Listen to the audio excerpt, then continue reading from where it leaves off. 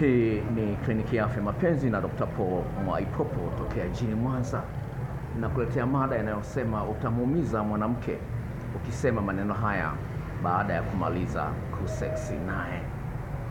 Nakuletea mada hii nikitaka kuonyesha jinsi gani unaweza ukaharibu uhusiano wako badala ya kuboresha kwa kusema maneno ambayo yatapewa tafsiri mbaya au yatasababisha uonekane kwamba wewe hufai.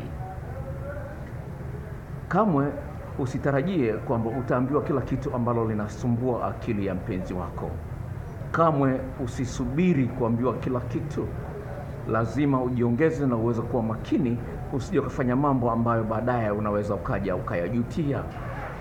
Ni jambo la msingi ufahamu kwamba mpenzi wako ana akili, na kila neno ambalo unalisema lazima litapitia chujio la aina fulani, na chujio hilo linaweza likasababisha uhusiano wako ukakwama. Ukajikuta mpenzi wako hana uchangamfu kama zamani, hacheki na wewe kama zamani, hapendi kucheza ngoma ya kubwa na wewe kama zamani. Haya ni mambo ambayo utakutana nayo katika mahusiano ya kimapenzi. Kwa ni muhimu ufahamu maneno ambayo upaswi kuyasema. Nimeshaweka video ya maneno ambayo unapaswa kuyasema, na leo nakuletea mada inayosema maneno ambayo upaswi kuyasema ili usije kumuumiza mpenzi wako. La kwanza, baada ya kumaliza tendo la ndoa, epuka kumwambia mpenzi wako na kupenda. Sawa? Epuka. Upo uwezekano mkubwa sana wa kuonekana kwamba unaigiza tu.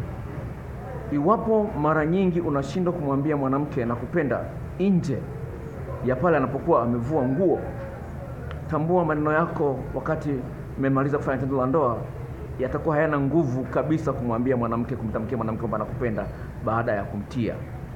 Haipendezi kabisa. Kwa hiyo epuka kusumuza neno kama hilo. Na lingine ambalo kwanza nimewambia wanawake vile vile ni kumwambia mwanamke asante. Sawa?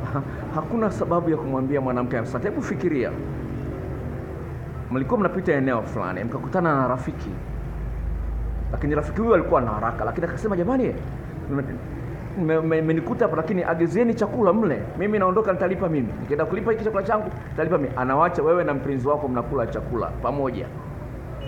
Je, baada ya kumaliza kula chakula utamwambia asante yule mpenzi wako ulionaye pale na wakati wote umepewa offer, au yeye akwambia asante?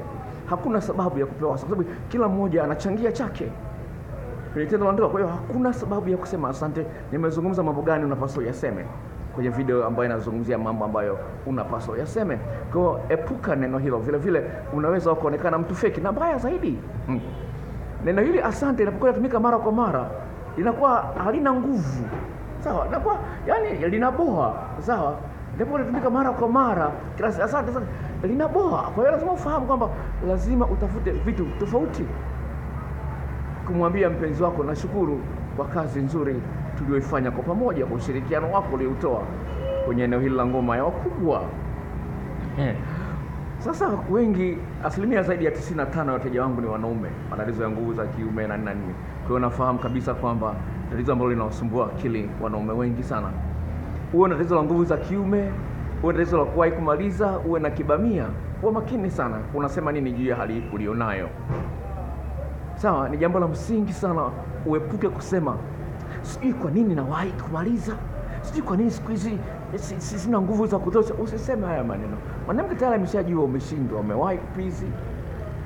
Sawa? Au umeishaka goli kamoja, au umeingiza ume ndani ukasinzia, ume ukalalia umo ndani, japokuwa mna godoro umo ndani, ukalala umo ndani. Mwanamke anaona, anajua kwamba umefeli. Kwa hiyo kuanza kusema sijui kwa nini wengine wanasingizia mawazo mengi, sijui nini. Na sio mawazo, si kweli. Ni kweli stress inaweza kuleta hali kama hiyo, lakini cha msingi ni kwamba usiseme. Wewe bwana, pambana na hali yako. Sawa? Acha kumshukuru. Kama mwanamke ni mjanja atakusaidia mpaka ume usimame. Kama hana ujanja huo utambua ulikosea kuchagua mwanamke ambaye hana mautundu. Sawa? Ni jambo la msingi ufahamu kwamba ni jambo, usizungumze kitu kama hicho. Lingine ambalo ni la msingi, usijitafutie sifa. Baada ya kumtia mwanamke alafu unatafuta sifa, unasema namuuliza hivi, nimekutia vizuri, umefika kilele, hivi nene. Usiulize maswali kama hayo.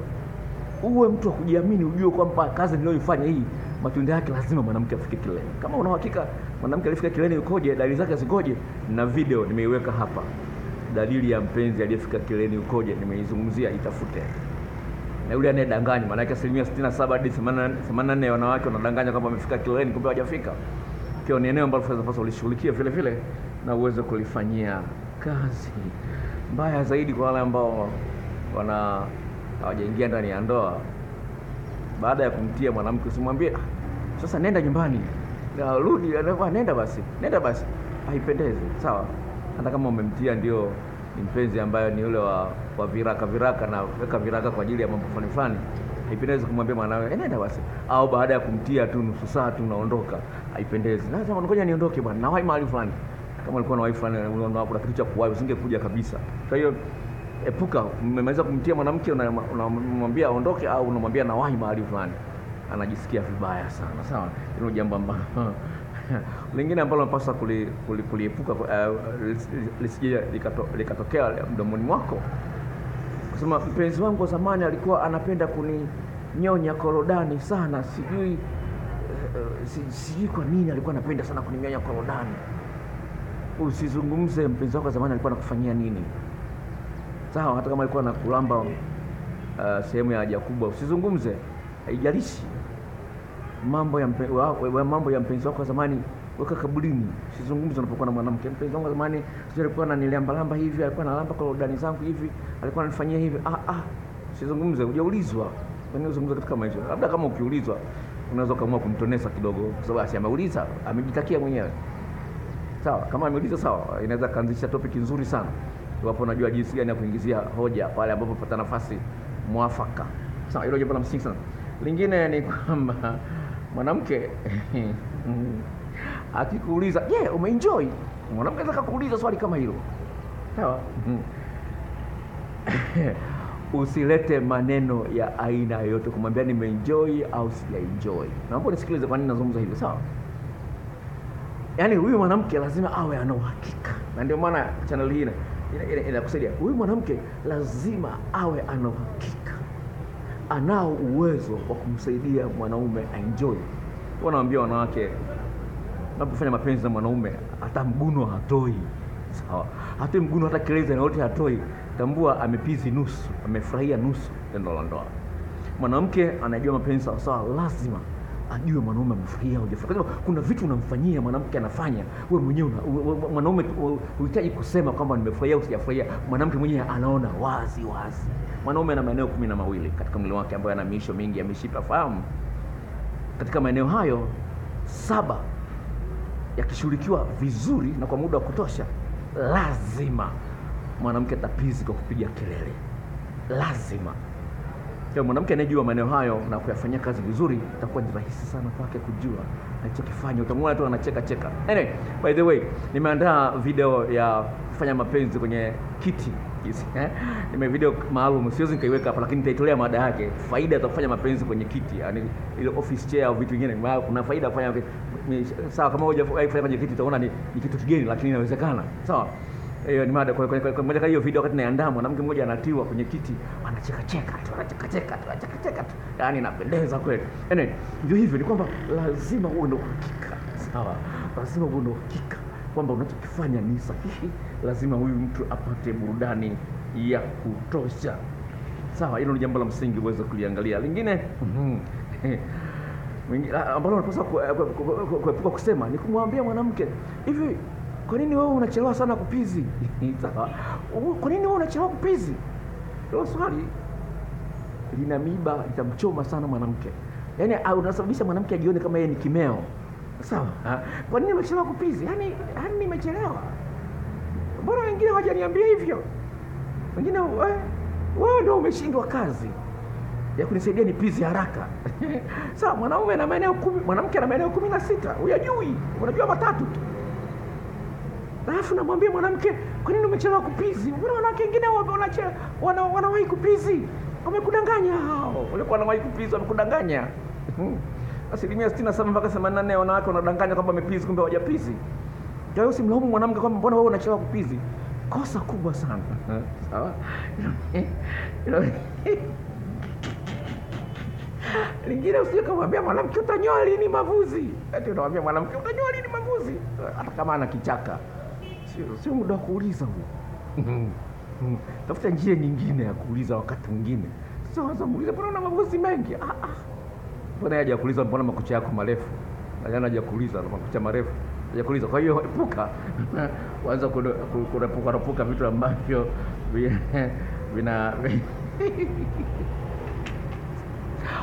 epuka kumwambia mpenzi wako umefanya mapenzi na mwanamke, alafu unaanza kuita story.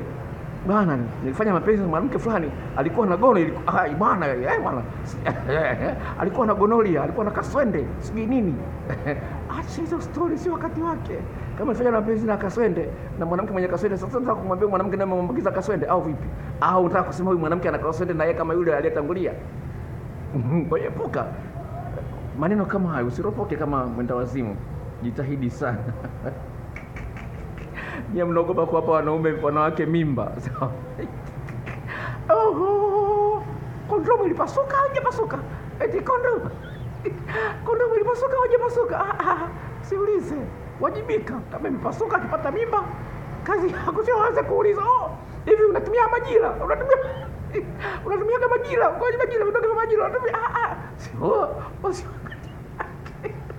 Itakula kwako. Sio unakiatia ovyo bila commitment, haipendezi. Hilo ni jambo la msingi ambalo basa uliangalia. Lingine nasema unamwambia mwanamke sipendi kunyonya uchi wa mwanamke. Tafadhali sana epuka. Usisali yeye anakunyonya alafu unamwambia mimi sipendi kunyonya uchi wa mwanamke. Epuka kusema neno kama haya. Nafuta ukae kimya. Akikwambia bwana ninyonye, mwambie ngoja nitakapokuwa nimejifunza. Usimwambie sipendi, nitakapokuwa nimejifunza nitaanza. Bado sijajifunza. Nikufundisha. Mwambie ngoja kwanza, nataka nijifunze kwanza. Mbona una haraka? Mambo mazuri hataki haraka. Sawa. Kwa hiyo usimwambie bwana mimi sipendi kunyonya. Kuna muda utajifunza, utaona utamu wake. Sawa, kumnyonya mwanamke uchi wake. Sawa. Kwa hiyo ni jambo la msingi ufahamu kwamba hakuna madhara kumnyonya mwanamke. Kama uchanganye wanawake, uchanganye wanawake ovyo ovyo, utapata madhara. Sawa, hiyo nimeishazungumzia kwenye video kama 4 hivi ambazo ziweka hapa. Lingine ambalo unapaswa kulisema, kama umemtia mwanamke vizuri sana alafu akapiga kelele, sawa, usianze kumtania, mwambie alipiga kelele kama mbwa, unajisikia vibaya sana. Sawa, nishakosea mimi siku moja, lakini ilikuwa sio kwamba nimeweza kufanya mapenzi. Siku zilikuwa zimepita, dada kwa kufanya mapenzi. Nikamwambia, "Ulikuwa unapiga kelele, daktari." Akajisikia aibu kweli na nikweli alikuwa anapiga kelele, lakini ilikuwa ni siku nyingine ya mbali kabisa. Kwa hiyo lazima uepuke kidogo kuwa mwangalifu. Sawa, kuna video nyingine zinakuja mtazamaji. Hii inasema ishara ya kuwa mpenzi wako hakufurahia kusex na wewe, na changamoto ya ladha ya tendo la ndoa baada ya mwanamke kujifungua kwa pande zote mbili. Hizo ni video 2 ambazo zinakuja. Lingine ni video nyingine ambayo nimeizungumzia hapo, kufanya mapenzi kwenye kiti na kuaje na faida zake zikoje. Kwa hiyo kama hujajisajili, naomba jisajili. Sawa, kwenye kuna kibox chekundu pale kimeandikwa subscribe.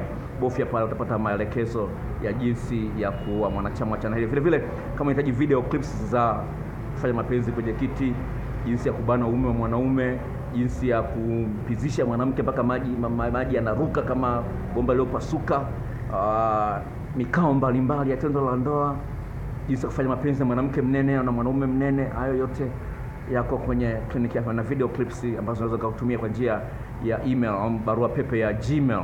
Kwa hiyo tuwasiliane kwa namba ifuatayo.